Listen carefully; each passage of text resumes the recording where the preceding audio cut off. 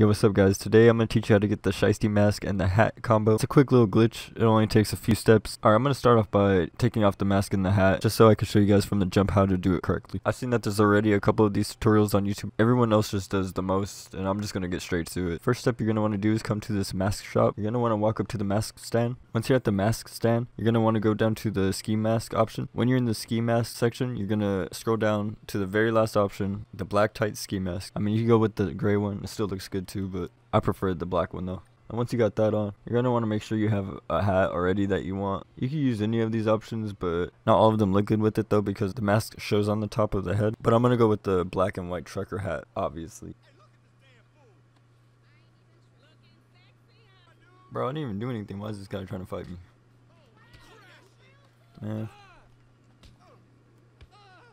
Anyways.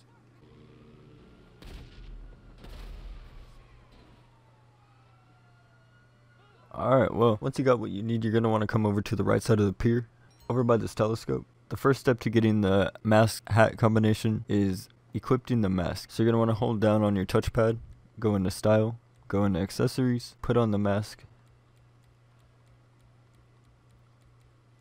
Now that you got the mask on, you're going to want to walk a little in front of the telescope.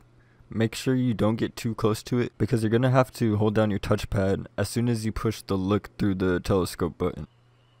So walk around like here, push the button, hold down the touchpad, go into style, go into accessories, select hats, and then choose the hat you're going to want to put over it. Like I said before, you could put any hat you want really over it. It just depends on what your style is. I'm going to go with the trucker hat. You're going to want to back out, walk away.